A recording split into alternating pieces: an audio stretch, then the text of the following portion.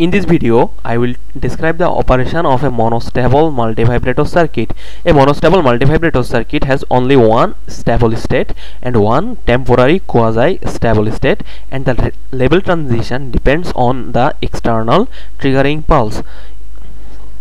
This multivibrator is also known as one-shot multivibrator. Now let's say this is a monostable multivibrator circuit. A monostable multivibrator circuit will use two transistors, Q1 and Q2. The word mono means single.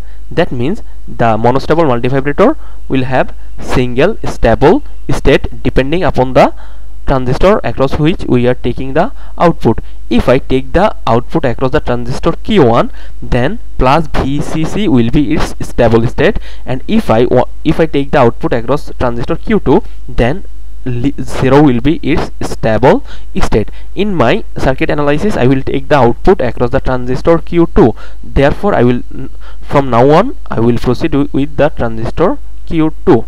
Now, if I take the output across the transistor Q2, 0 will be its stable state, and it will remain at this level unless we apply a triggering pulse T1.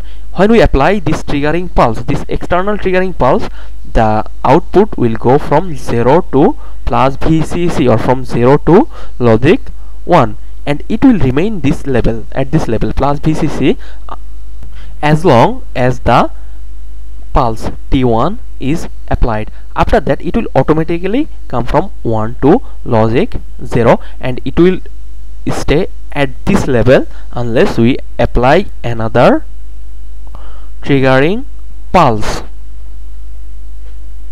So this 0 will be its stable state, and temporarily it seems that this 1 is also its stable state due to the application of this pulse T1, but this is not its stable state. Therefore it is known as quasi stable state, and this is called temporary quasi stable state because it will remain at this level during the application of the pulse. Once the pulse comes from maximum to 0, the output will again switch back to 1 to 0. Now this is also known as one-shot multivibrator because here we will apply a single triggering pulse to control the operation of this monostable multivibrator circuit. The operation of a multivibrator circuit will be totally dependent upon the switching property of a bipolar junction transistor. When the bipolar junction transistor acts as a switch, it will have two states, on state and off state. A bipolar junction transistor is said to be in on state if I supply a positive voltage of plus VCC at the collector terminal when the input voltage Vi is less than 0.7 volt. This transistor will be in off state.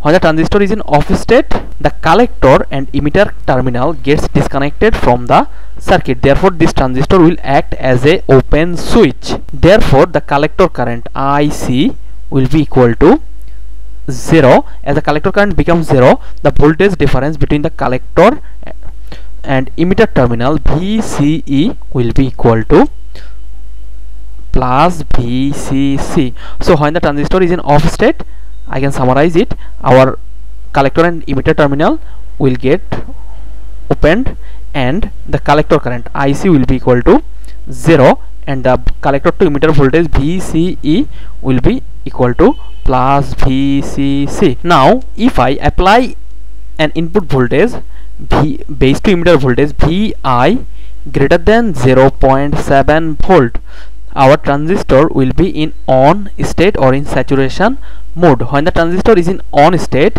the collector and emitter terminal will get shorted. As the collector and emitter terminal gets shorted, therefore the voltage between the collector and emitter terminal will be equal to 0 volt, because we are taking the output we are taking this VCE across a short circuit, and the current that is flowing through the collector terminal will be IC saturation current. So I can summarize this property. When the transistor is in on state, our collector and emitter terminal will get shorted, and collector current will be equal to IC set, and VCE, collector to emitter voltage, will be equal to 0 volt. Now let me describe the operation of this monostable multivibrator circuit. See, here we have used two transistors, Q1 and Q2, and I am taking the output across the collector and emitter terminal of the transistor Q2. Therefore this will be our V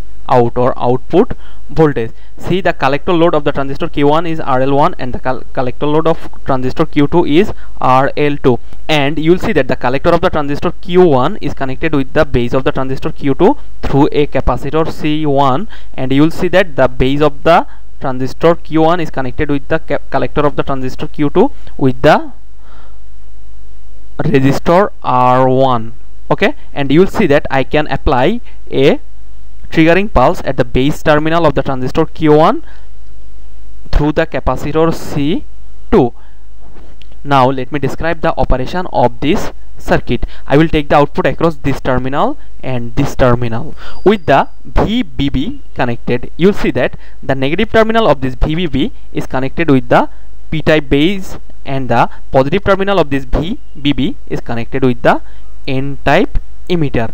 Therefore initially the base to emitter junction of the transistor Q1 will be in reverse bias, as the base to emitter junction is not forward bias in case of this transistor Q1.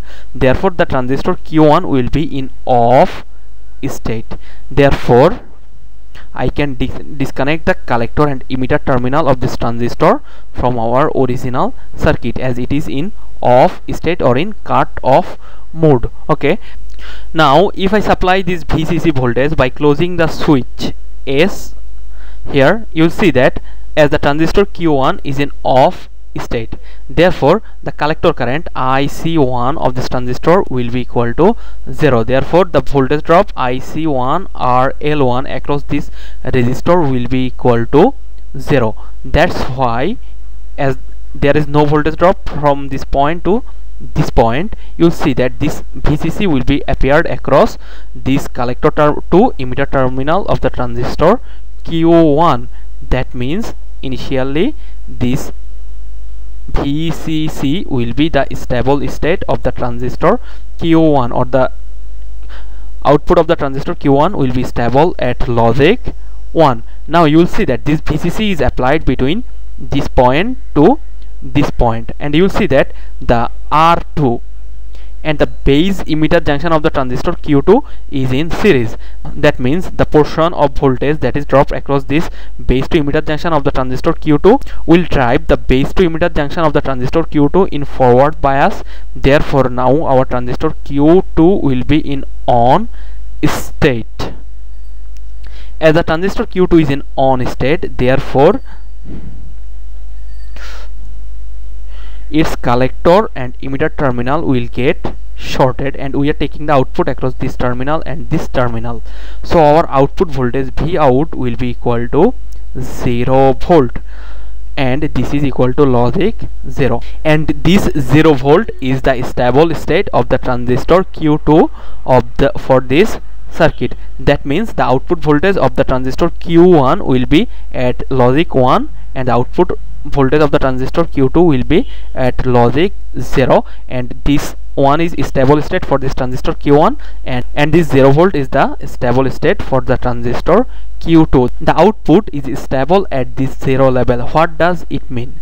It means that if I keep the circuit intact and does not apply any external triggering pulse, the output voltage of the multivibrator, that means I have taken the output across this terminal and this terminal, will be stay at this 0 volt forever if I supply this VCC in this circuit. That's why this 0 is called the absolute stable state for this circuit.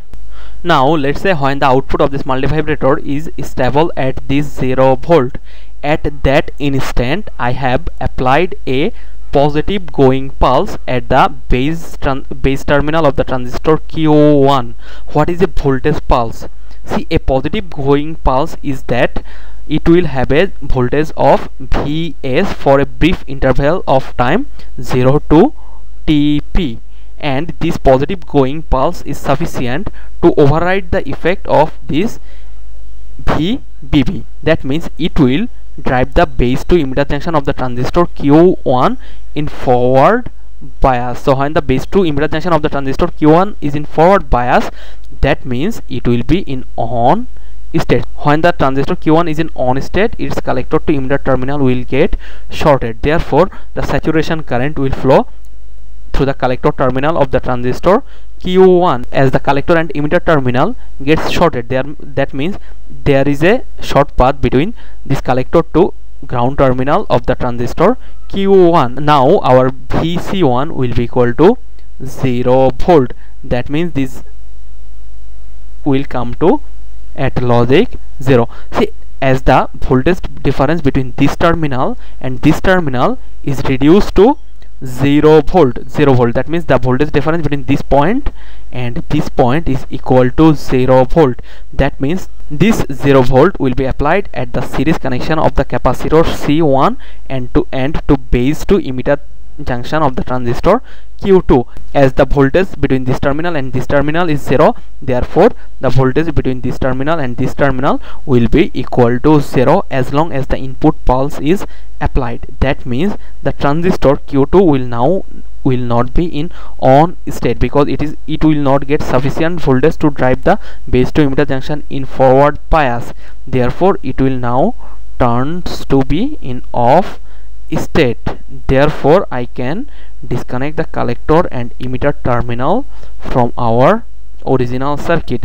Therefore the collector current IC2 will be equal to 0. Therefore the voltage drop IC2 RL2 will be equal to 0. That means the voltage we are applying VCC between this terminal and this terminal will be appeared across this collector to emitter ground terminal of the transistor Q2. Therefore our output voltage will now equal to VCC or at logic 1. See, previously without this input pulse our output was stable or it was staying at this 0 level.